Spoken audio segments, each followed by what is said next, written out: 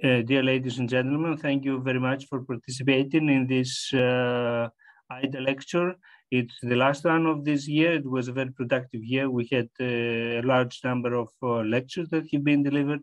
Today, the lecture is going to be delivered by Professor Marios Polycarpou from the University of Cyprus. He's a very well-known scientist. He's head of the Research and Innovation Center of Excellence at the University of Cyprus. He is also a member of the Cyprus Academy of Sciences, and he's a honorary professor of the Imperial College. The topic of his lecture is how to intelligently monitor and control interconnected cyber-physical systems, which is a very important topic because security is a very important issue nowadays. So, Professor Polycarpou, the floor is yours. Hello, good afternoon, good morning, everybody, depending on where you are. It's a great pleasure to give this AIDA lecture, and I would like to thank the Professor Pitas and the organizing team for the kind invitation. My presentation today would be on the issues related to monitoring and control related to interconnected cyber-physical systems. So let's start with a little bit in terms of motivation. And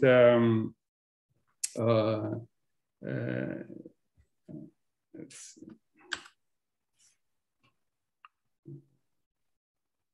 see, why is it?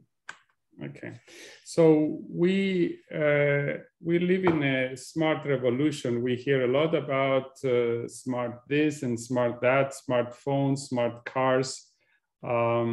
Everything is smart, you know, the energy, the buildings, the cities, the cameras, even the water is smart these days. So you can think of, you know, this is kind of a smart, you can think of it as smart X in terms of, you know, you can just add anything and to make it smart. And one of the questions that is important to ask is, are these systems really that smart? And so when we talk about designing systems that are smart or intelligent, that's the other word that is used widely.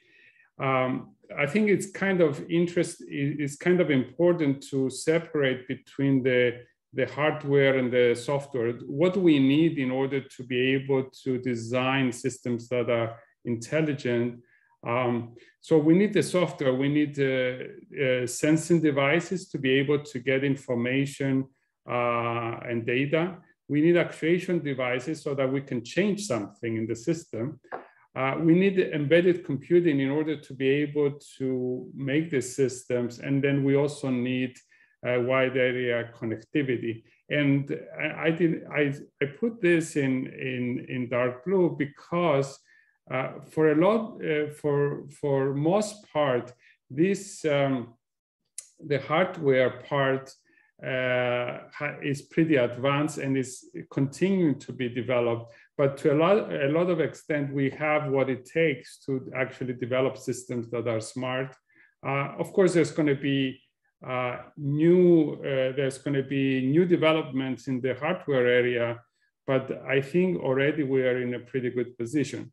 When we come to software, in order to design something that is smart, we need to be able to take the data, store the data, manage the data, then develop decision-making algorithms, learning algorithms, optimization, and control.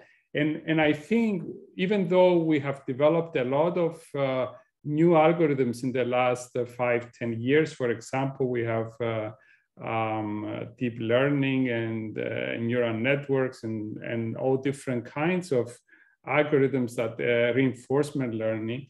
I think to a large extent, even though these developments are really impressive, I think we still have a long ways to go before we actually can actually call these smart devices. So I think the digital advances provide the ICT infrastructure. However, they don't by themselves, they don't provide the intelligence. So, and in fact, the infrastructure will actually be enhanced even further in the next few years because of the full deployment of Internet of Things. So, so we are actually at this, in my opinion, even though these are called smart devices and smart grids and so on, I think a more appropriate term for them is that they are smart ready. Of course, if you call the grid smart ready grid, is not as exciting as calling it smart grid or smartphones or smart cars. However, I think we still have ways to go. And I think in this presentation, I'm going to discuss some of the things that need to be improved in order to be able to make these systems really to the level that we can call them smart. And it's not a 1 or 0, of course. It's a continuum in terms of how we progress. However, it's important to keep that in mind. In order to do this, I think machine learning and feedback control systems are at the heart of going from smart ready to smart. I think these are the methods that we need to, because machine learning provides the ability to learn from experience and from new data, while feedback control gives you helps you understand how the feedback can actually help you make good decisions, because it's not only being able to understand what's going on, it's also being able to turn the data into smart decisions.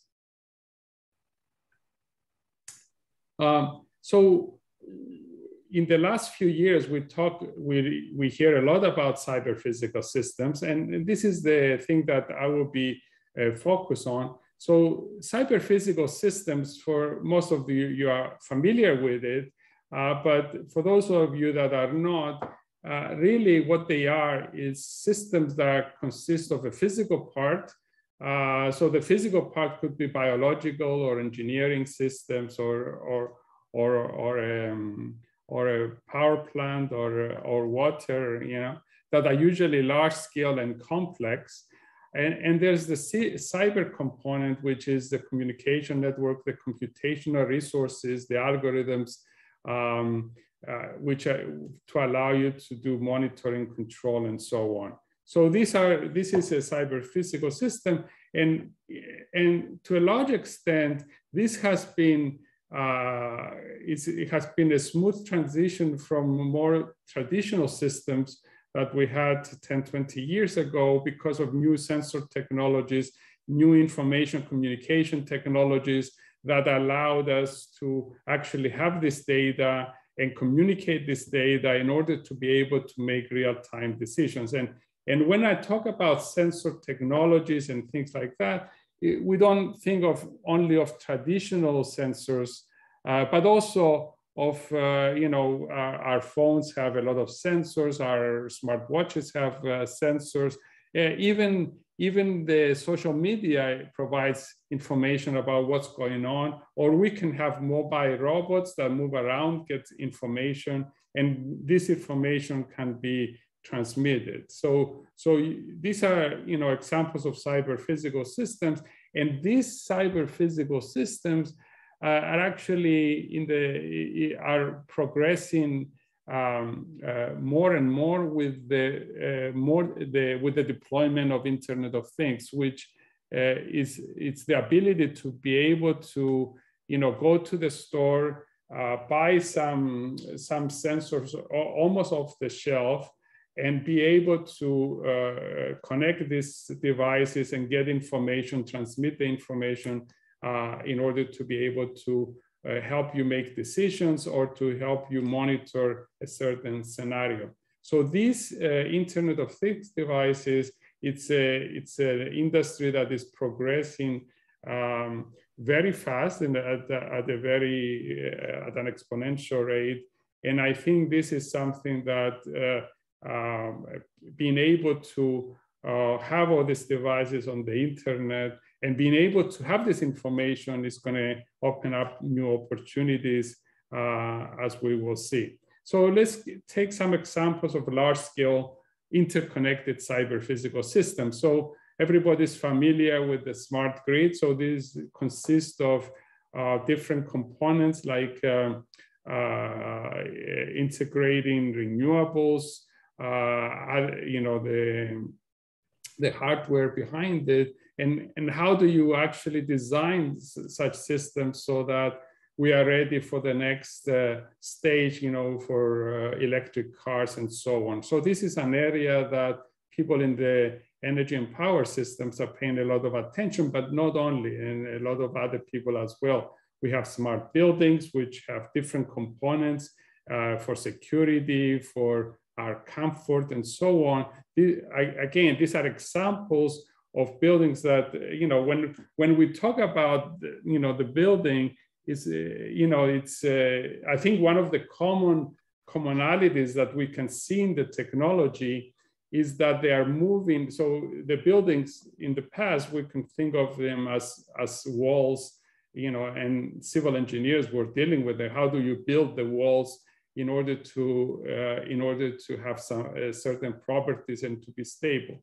Nowadays, the electronics inside the smart buildings is a big part of what's going on, and the electronics are used for energy consumption, for lighting, for fire detection, and so on, for our comfort, for the HVAC systems, the water system, and it's the same with with smart cars. And so that's actually my next example, intelligent transportation. That's another area that the electronics is becoming a big part of what's going on. So cars used to be 95% mechanical, and maybe only the lights and so on were electrical. But nowadays, most cars are maybe half and half, and pretty soon will be completely electronics, electrical and electronics. So you can see this trend going on,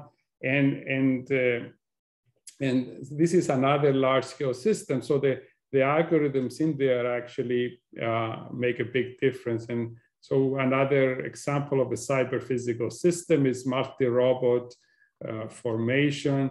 And if you go to a larger scale, you can think of smart cities. That's an area that a lot of people are working on, where you have a network of interconnected cyber-physical systems. And once you have at that level, then you have, in addition to the physical interconnections and the cyber interconnections, who communicates with whom, you also have the interdependencies. If something was to go wrong in one subsystem, that affects another system. So something that we didn't have to think about, because these systems were actually quite decentralized. Now they are depending on each other, and we see something going wrong in one part of the network affecting other things. So we want to be able to understand this so that we can handle it and make good decisions.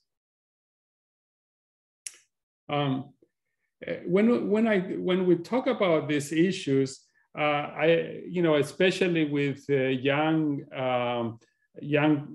students and young researchers, I like to point out some of the things that are coming in the future in terms of jobs. So according to the World Economic Forum, in the next few years, a lot of current jobs will actually become obsolete because of some of the new technologies that are being developed, because people are not, the workers are not needed. And this is not something new. It's something that started with, factories, automated factories, and so on. However, with the development of artificial intelligence and machine learning and all these things that we are discussing today, a lot of the things can be done even at the cognitive level. They can be done in a better way by algorithms. So this is something that a lot of people are concerned about, policymakers and so on.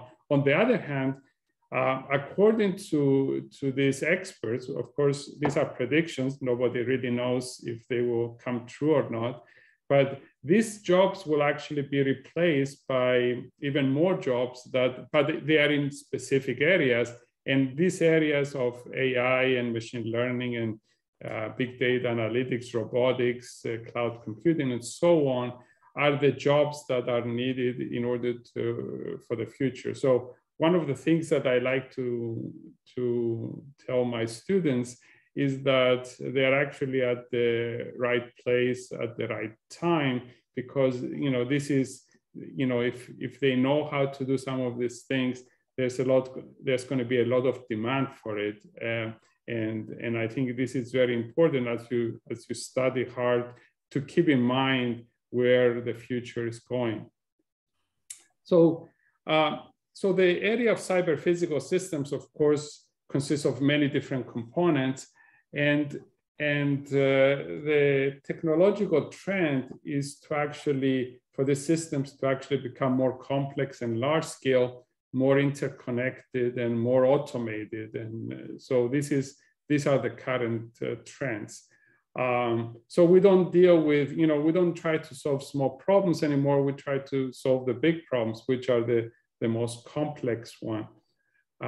However, one of the things that I want to bring to the attention, which is one of the topics of this presentation, is that if the data that we are getting, it's faulty in some sense, it's because the sensor is faulty, or because the actuator is not working like it should, or is inconsistent or missing, this actually may lead to wrong decisions or escalation into a catastrophic failure.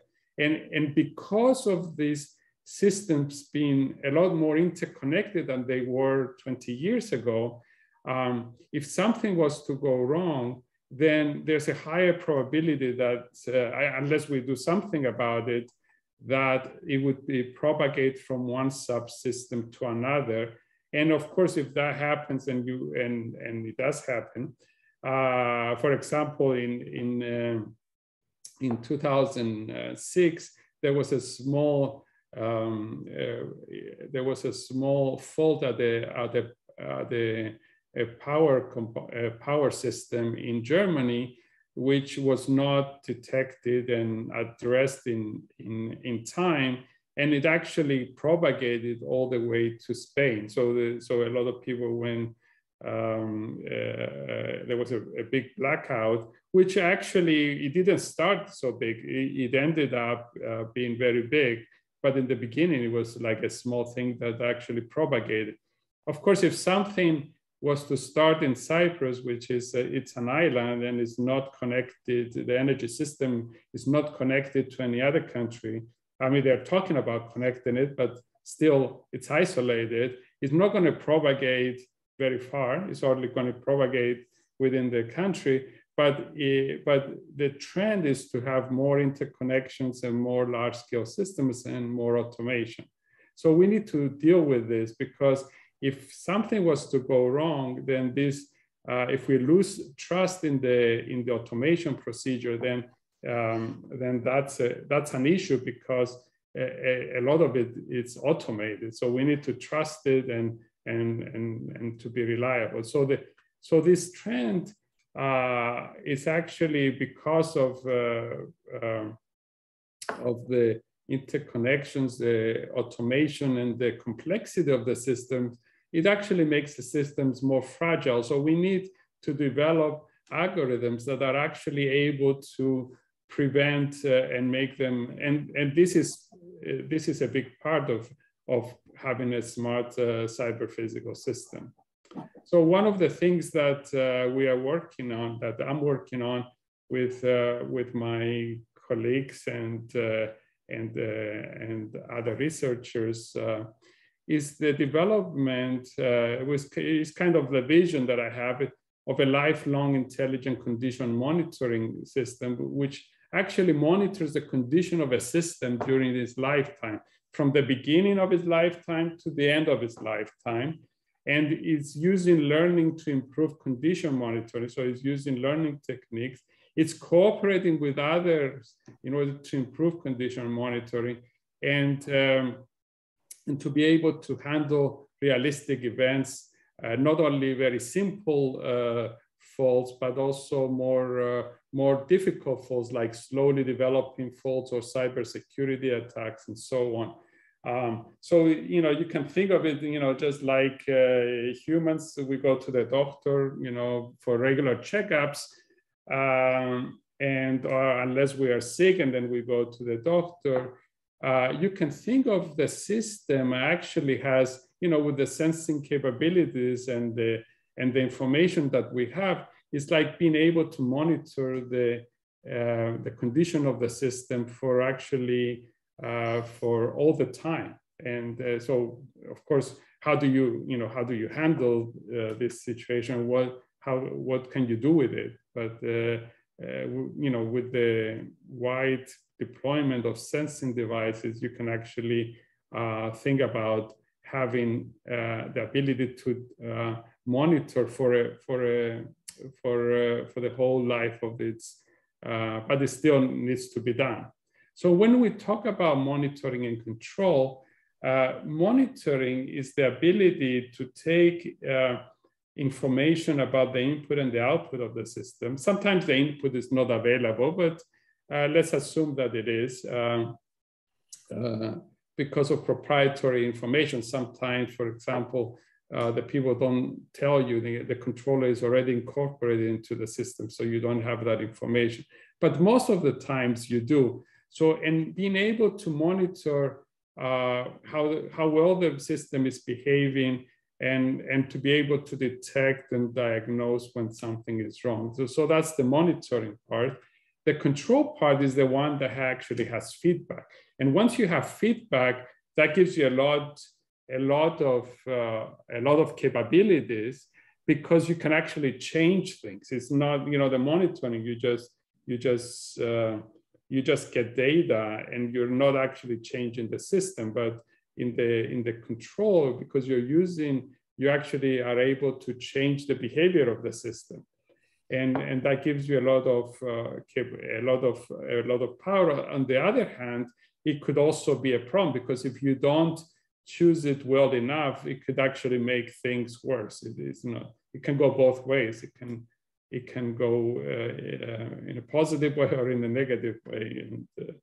And so this is the control part. This is something that people in electrical engineering, for example, is a standard course. However, some people in computer science, some people working in machine learning may not be familiar with some of these concepts, because the feedback loops are very important in many different components. I mean, even in biological systems, there's a lot of interest to understand these feedback loops, because they are very important. But a lot of times we design the feedback loops in order to make the system behave in a way that we want. For example, there's the feedback loop is very important part of robotic systems, of power systems, of vehicles, and so on.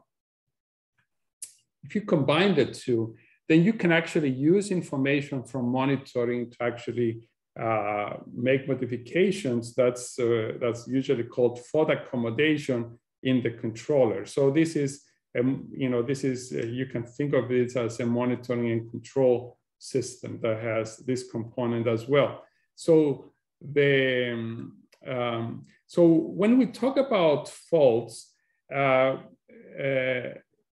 what is it that can go wrong into the system? So let's think about this. For one thing, something inside the system can actually go wrong. So this is usually called a system or process fault, or something in the actuator could go wrong. So usually we have, for a large complex system, we may have 10, 20 actuators. And at any one time, it's possible that one of them or two of them are not doing what the controller is telling them to do. And so the controller is an algorithm. It sends a command, and something needs to change. It's usually, not usually, but it's quite common to have like a motor affecting to rotate something, to change something. Motors do fail after, if they're in the sun or after many years of operation. And if you don't know that they are failing, because they don't raise their hand and say, look, I have failed, they do something, but what you have is you have sensor information. But even sensors can fail. You can have 100 sensors, and at any one time, 5 or 10 of them are giving you wrong information. And we're not talking about noise. That's related to robustness. That's also a very important thing. So designing robust systems, but we're talking about giving wrong information. And sometimes, of course, it's clear that the sensor is not working. It's not giving any information. But a lot of times it doesn't tell you that it's wrong information. It's just giving you an information which is not true. So it could be a bias fault, or it could be some other kind of fault, or a multiplicative fault, and so on. The other thing that could go wrong is the communication. So this is the communication. So a lot of times there's no wires these days, between the plant and the controller, or between the detection, and sometimes the communication is not working as it should. And there's other kinds of faults, controller faults, environment faults. But I like to emphasize the last one because I think it's very important, and it's something that has become important in the last few years, and that is actually malicious attacks. These are not regular faults. These are not something that happened because been operating the system for many years. It's something is to go wrong, but this is an attack on the system. So this could be a physical attack. So someone can actually contaminate the water. That's a physical attack. Or it could be a cyber attack. The cyber attack. So the cyber security, it's a big issue, and a lot of people believe that the wars of the future would actually be related to cyber security attacks. So if you attack the power grid of a certain country, that's a big issue. I mean, you don't need to throw bombs. You can just do other things, and so this is a big issue. And even though it's different, it's actually related. It's clear that it's related to some of the other faults that we talked about. Now, what are the steps? What are the things that you want to be able to, when something goes wrong, you want to be able to detect it. Okay, so that's the fault detection or event detection. And a lot of the research has focused on that. In reality, this is, of course, the easiest part, but a much harder problem is actually especially in large-scale system, is to be able to isolate the fault. In other words, to find where is the fault, which sensors are faulty, which actuators are faulty, what type of fault is it? So that's the isolation part. Another thing which, there's been research, but not as much. And an area where very little research has been done is actually in the area of risk assessment. If something is wrong, how big of a risk is it? Do I need to shut down the system, or can I just wait until the next time that I go for maintenance in order to do it? So that's the risk assessment. So you're actually asked to predict how the propagation of the event will happen. So that's the risk assessment. And finally, using the feedback loop to actually make corrections at least temporarily, that's usually called fault accommodation. So, okay, so it's a difficult problem. How do we handle it? So intuitively, the way to handle it, of course, you can think in terms of, the most simplistic way to think of it is if instead of having one sensor measuring a certain component, you have 3 sensors measuring exactly the same thing, same type of sensors, then you can just take the majority, if they don't agree, you take, the 2 of them. And this is called physical redundancy. This is not really very practical. And maybe you can do it with some expensive, with some inexpensive sensors, or you can do it for space applications where, things are very critical, but you cannot afford to do it. So the approach that mostly is used is what is called analytical redundancy. You don't have a physical redundancy, but you use mathematical models or data to obtain some information in order to be able to say whether something is doing what it should be doing or not. Okay, so the analytical redundancy is what is mostly used in practice, and there's different ways. There's qualitative approaches and quantitative approaches. So we have these 2 different approaches, so qualitative and quantitative.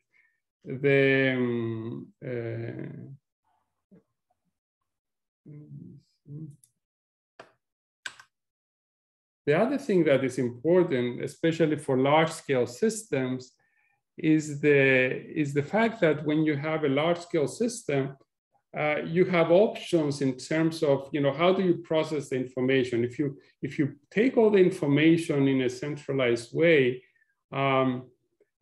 which has been the traditional way of doing things, there are certain problems. And I think when the systems were small scale and not interconnected, maybe it was possible to do that. You can still do it now. However, there's increased computational complexity. You have one algorithm that takes everything. Think of a power grid being able to take all the information and process it and make sense out of it, and being able to tell if something is wrong and be able to say where it's wrong. It's not an easy thing. And so people have moved from centralized approaches to approaches that are actually non-centralized. And there are 2 approaches that are non-centralized. One is the decentralized architecture, and the other one is the distributed architecture. So in the decentralized architecture, we have an agent for each subsystem. So, this agent is responsible for this agent is responsible for this agent is responsible for this, but there's no communication between the agents. So this is the main difference. So we break up the system, but because these systems actually have, they depend on each other, we're missing some information. But we don't have, we don't need to communicate. So maybe it's more secure and so on. So this is the other approach is the distributed, which actually is a combination. It's a middle ground between decentralized and centralized, where actually, again, this agent is responsible for this system, subsystem, this agent for this one, but there is communication between them. And, I'm going to talk a little bit about what type of communication, but this distributed approach is in fact, it's one of the directions that the technology is moving, because it has this, and the type of communication, so you can have, between systems, you could have physical interconnections between systems, And then the agents are usually software agents, and they exchange some information. They make exchange, for example, the input and the output data that they have from the other system.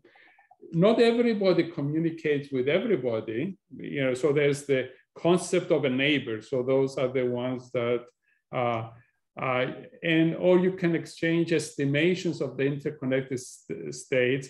You can exchange for the fault signature, or at a high level, you can exchange information about the decisions.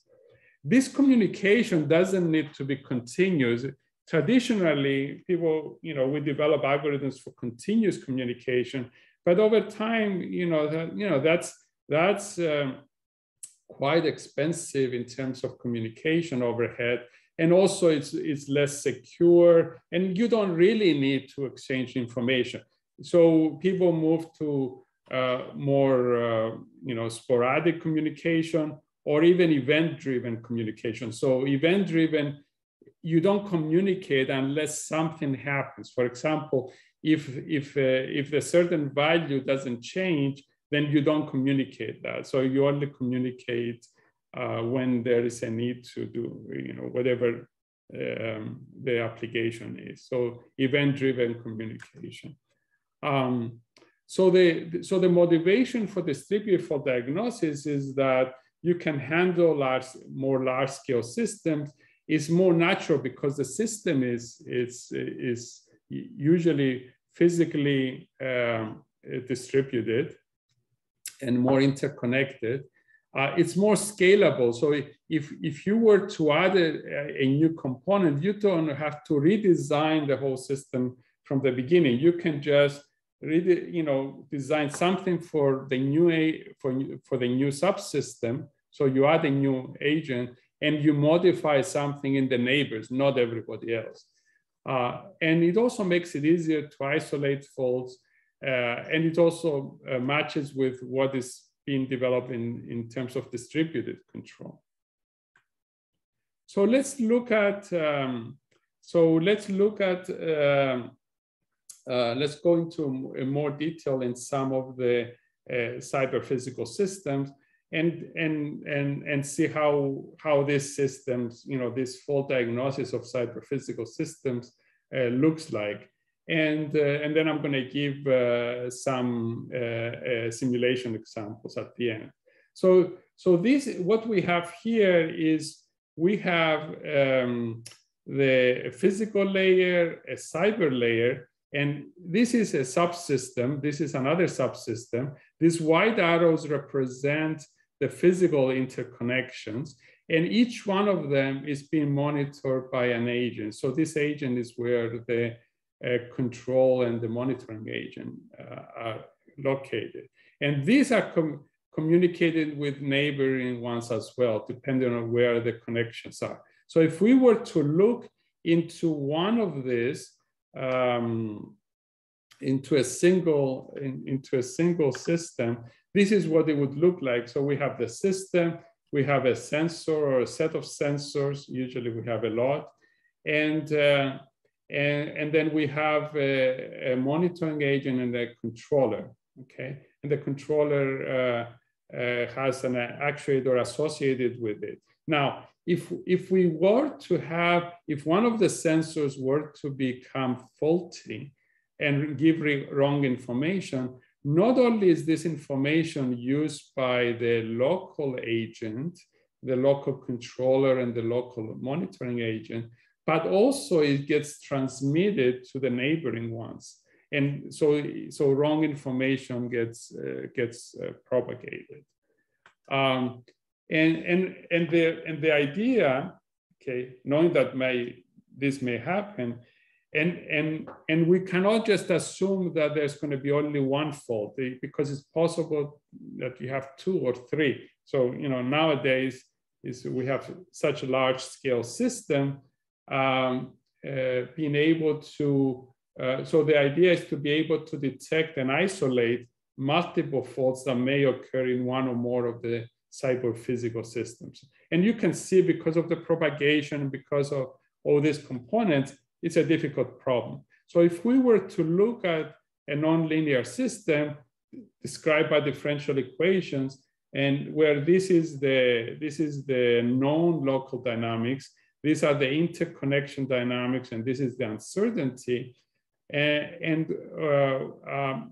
Let's see what happens if some of the sensors become faulty.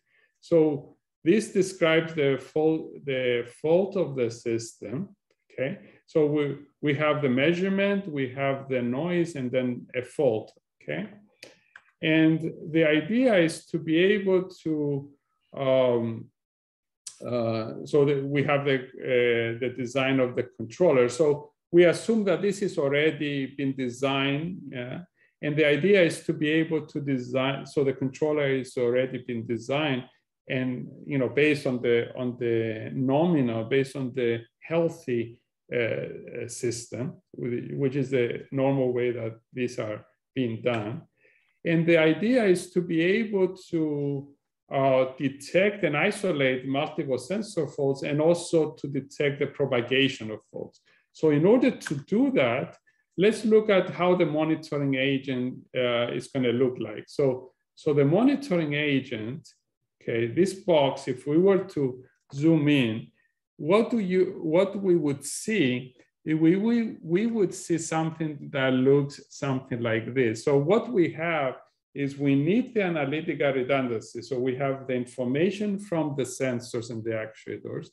And then we also have a model of the system, which of course is inaccurate. And of course, there might be faults in the system as well. And we compare a so-called residual error, which is the difference between what we are getting to what we think we should be getting, okay? And we compare this residual error to a threshold, an adaptive threshold. So the adaptive threshold is generated based on the information about the uncertainty in the system, bound on the uncertainty, okay? And if the residual is less than the threshold, the adaptive threshold, then we say that there's no fault in the system, and if otherwise there's a fault. So there's two things. How do we design the residual based on the estimator, and how do we design the adaptive threshold? So the adaptive threshold is actually, even though it looks very complicated, I'm not expecting people to be able to see all the symbols. I just wanted to indicate that the design is actually, it's a signal passed through a linear filter. So even though it looks very complicated, so the adaptive threshold is very important, because if we choose it to be too low, then we may have false alarms, and if we have it too high, then we may have missed events.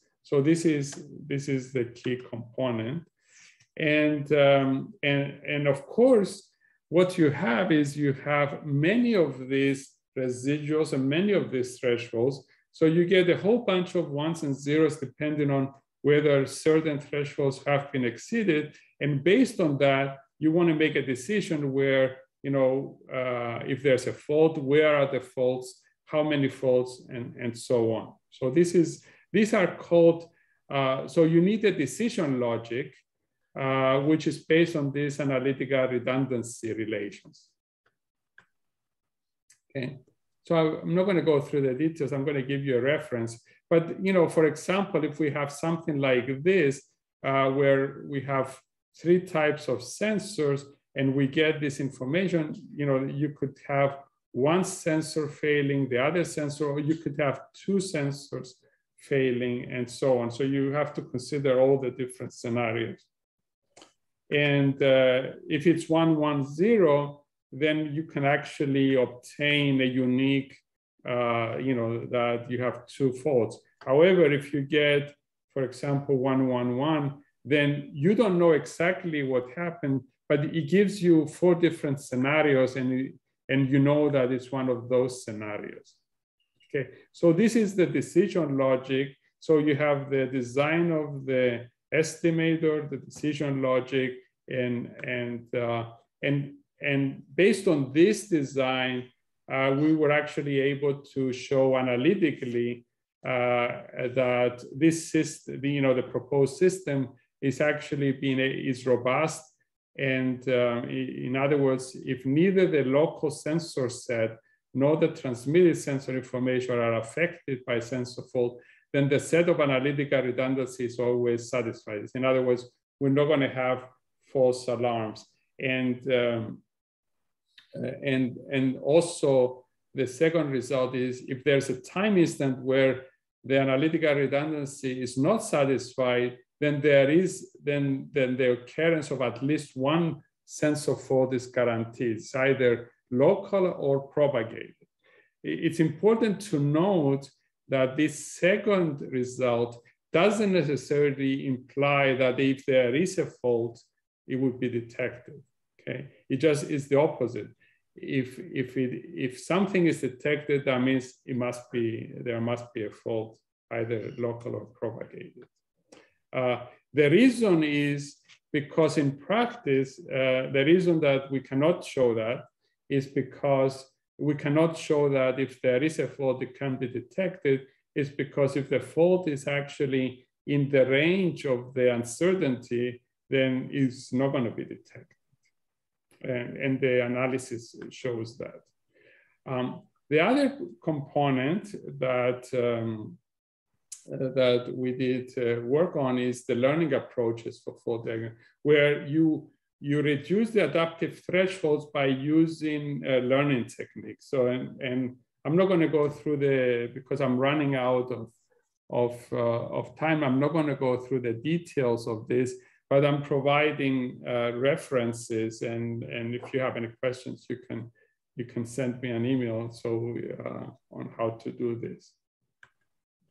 The other thing that is good to compare is fault diagnosis versus cyber physical security. So in this presentation, I have focused on fault diagnosis. However, a lot of the things that I'm discussing can actually be used for cyber physical security. And this is an area that we are doing a lot of work these days. So intuitively, you want to be able to distinguish between faults and cybersecurity, and how do you do that? And in the case of cyber attacks, it's not so important, the accommodation part. Basically, you just want to detect it as quickly as possible. So that's the early detection is a key issue. And the other key issue is the sensor placement. Where do you place the sensor so that you can actually make cyber physical attack detection as early as possible? So in some applications, for example, in a distributed water network, you may have 10,000 nodes, and you can only afford to buy 20 sensors for contamination so where do you place those 20 sensors and in order to maximize the ability to detect any contamination in the water? So that's a very difficult and interesting problem that we, as well as other people, are working on. So at the GEOS Center of Excellence, we are working in several applications. For example, in water systems, in heating, ventilation, and air conditioning systems, in contamination, event detection in buildings, in transportation systems, in smart camera networks, and in power systems. In this presentation, I'm just going to give some simulations with, I'm going to show some results with distributed fault diagnosis and fault tolerant control in HVAC system, heating, ventilation, and air conditioning system. So if we consider a small heating, ventilation, air conditioning system, it consists of the rooms that of course are interconnected because there might be doors or through the wall, and the electromechanical system that provides heating and cooling. And so, so being able to, if one of the sensors, and in fact, one of the common ways that we lose energy is because of faulty sensors. It's very common to have faulty sensors. And how are we able to detect that? So in this simulation, we're going to consider a 7-zone system with 2 sensor faults, one in zone 1 and one in zone 7. So overall, we're going to have 8 things to monitor with the 7 zones here, and also the electromechanical system here. And you know, using the algorithms that I just mentioned, you can actually find, this is not only that there is some sensor fault, but where these sensor faults are. And it's kind of important to note that without these algorithms, you wouldn't be able, so for example, if you look at which zones there is a tracking error, there is an error between what the temperature should be and what it is, you wouldn't be able to determine which are the faulty sensors because, for example, there's an error here, there's an error here in zone 1, 2, 3, 4, 6, and 7, okay? So each one of them has a tracking error.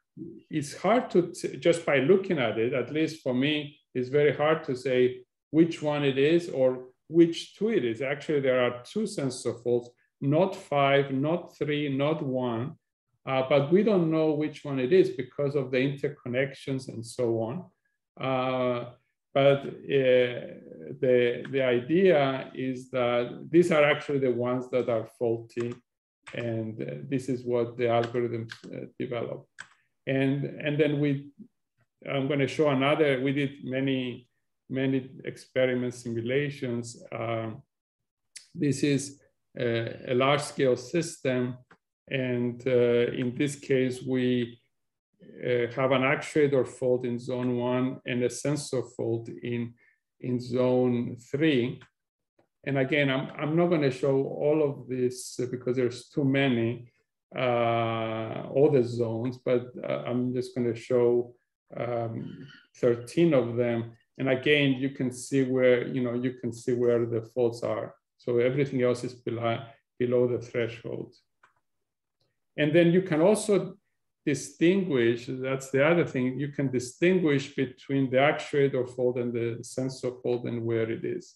So this is what we are doing here. So, so in this case, you can identify that the fault is in zone 1 because, so after you detect, then you go to the isolation part. This is below the threshold while this one is exceeding. So this is not where the fault is.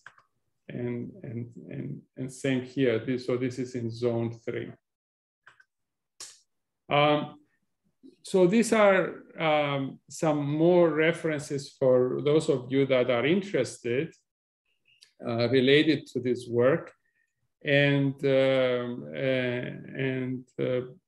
if you have any questions, feel free to contact me. So in conclusion, where is intelligent monitoring control heading? So of course, these are personal opinions, but for whatever it's worth, I think things are going into the direction of having more distributed monitoring and control algorithms instead of centralized. More cooperation between agents. Because of the Internet of Things technology, we're going to get more and more data. So machine learning, so models combined with machine learning algorithms are going to become a lot more important. We're going to have to deal with heterogeneous data. This is something that not a lot of work has been done. And more interaction between the monitoring and the control. In other words, if we know that some of the sensors are not working, but we don't know which ones, can we can we send some small signals in the control in order to help us identify where the faults are? And this is, and of course, the issues of cyber physical security. Finally, I want to connect this work with a parallel set of work that is going on in the AI community related to safety of machine learning. And I think this, you know, what we talked about today, which is an area with, you know, with theoretical results and formulations and so on, are actually very close to some of the things that are going on in the area of safe AI. Before closing, I would like to acknowledge, even though I'm presenting this is work that I'm doing with several other people, several colleagues, several postdocs or research associates, which some of them are now faculty in other universities, and so the ideas are not only mine, but this is a team effort that over the years has been developed. So it's important to acknowledge this collaboration, and also to acknowledge the funding for this work, which is through the teaming project. And finally, I just wanted to mention that we recently started a new ERC synergy grant in the area of smart water systems, which is somewhat related to this, you know, some of the aspects of here, but applied to water distribution systems. And so this just started. So there are research opportunities for people that have a good experience in machine learning or feedback systems that would like to apply these techniques to developing the next generation of water systems. So that's all I had, and I'd like to thank you all for your attention, and I'll be happy to answer, try to answer any questions. Thank you very much, Professor Polycarpou, for your excellent presentation. The topic is indeed very interesting. Are there questions, please?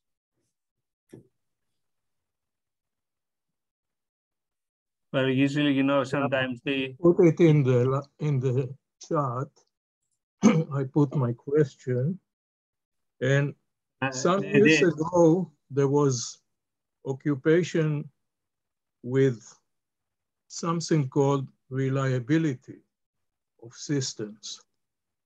That was before the internet, before everything. And the question is, when we deal with data, people talk about cleaning and people talk about different things.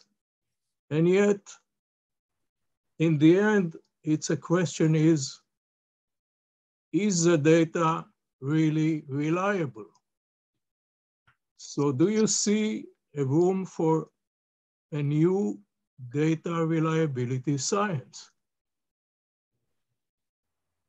Yeah, if I understood the question, so I mean,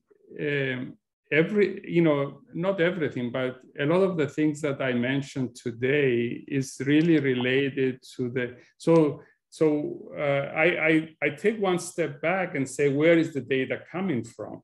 And if the data is coming from sensors, which are faulty, I mean, these are hardware devices that give wrong data.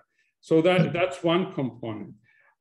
So a lot of times we want to understand not only if the data is reliable, but also if it's not reliable, where is the problem? Because if it's a sensor, or if it's an actuator, or if it's something else, then it's going to continue doing that. And I think it's very important to find the root of the problem.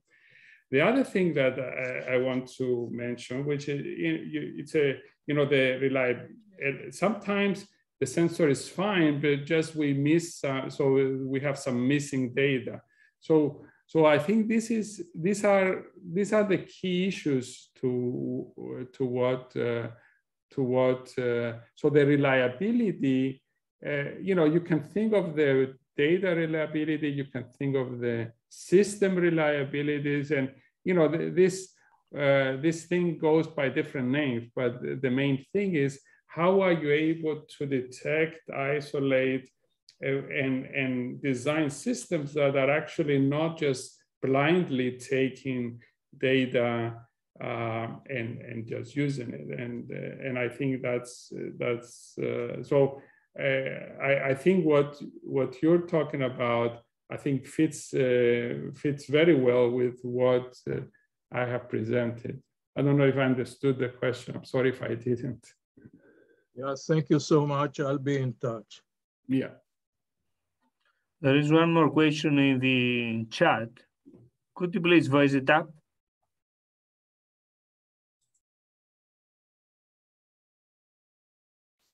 The question is, if you have any advice to students that want to work on cyber-physical systems, and what is the foundational knowledge that is required? For cyber-physical, you mean intended to work on testing? So he's mentioned, or he or she is mentioning testing cyber-physical systems. So I don't know if they mean experimental work. So at GEOS, we have several test beds where we try different things. So of course, you don't want to go to a power plant and inject faults in there. But what we do is we have a controlled environment where we try to create either faults or attacks that are.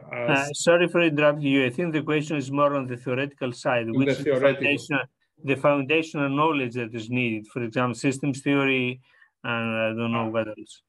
Yeah. So so that's an easier question. So yeah. So what you need background in signals and systems and control and of course intelligent systems. If you're going to go into using some of these machine learning algorithms, some knowledge there. But yeah, so the basic background that you need is signals and systems, filtering,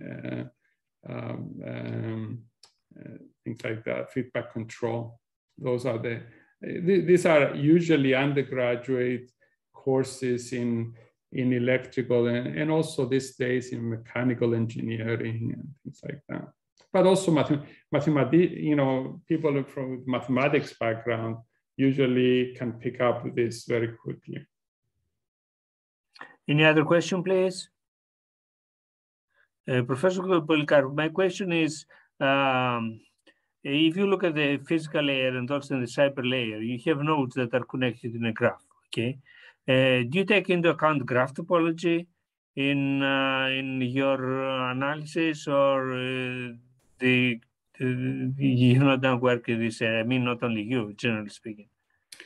Yeah, so that's a very good question. And I think it's, I personally, I don't work in graph theory, but I know some people that are using graph theory for example, I could go back that, when you look at the system that, the graph is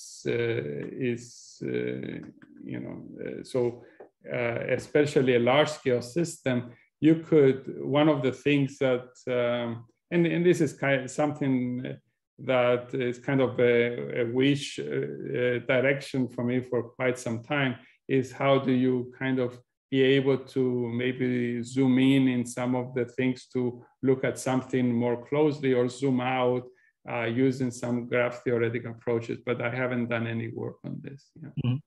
Very good. You know, in the past, we have done quite a lot of work on using graphs for signal processing. There is nowadays an entire area in signal processing, which is graph signal processing. And here I just see a 2-layer graph. You can have multi-layer graphs as well. So that could be a possibility for cooperation. So Yeah, in the future, who knows? Yeah, definitely. That would be great, actually. Is there any other question, please? Yes, thank you. Thank you, Professor. Based on the discussion or the topic on test bed, on how we can change a lot of things, make some controls, can you please complete that explanation? I'm interested in the trend of research in that area. Yeah. So for example, we have we have a test bed with a water distribution system, not a very, not a full version, but like a miniature one, where we can inject like a type of faults in the pumps or in the sensors, or so we don't break the sensors, but we take the information from the sensors and add a bias and see how that is and whether that can be detected. And we have something similar with the power system test bed that we use, and we're in the process of developing something with small cars as well. Now, when it comes to cyber attacks, and we, some of my colleagues are working in that area, it's more complicated to do because you in order to make it realistic, you have to see how usually cyber attacks are being incorporated, because that's a big part of whether you can detect it or not. It's good to have something to play with and try different types of sensors, different type of motors, whether they can be attacked and how that is can be detected and isolated. Yeah. Thank you so much. Any other questions, please? If there are no more questions, then I would like to thank Professor Polycarpou for his very interesting talk. This is the last AIDA lecture in 2021. So I wish you nice Christmas and New Year vacations. Okay. And of course, we can join the lectures again starting January. Thank you very much. Bye. Thank you, everybody.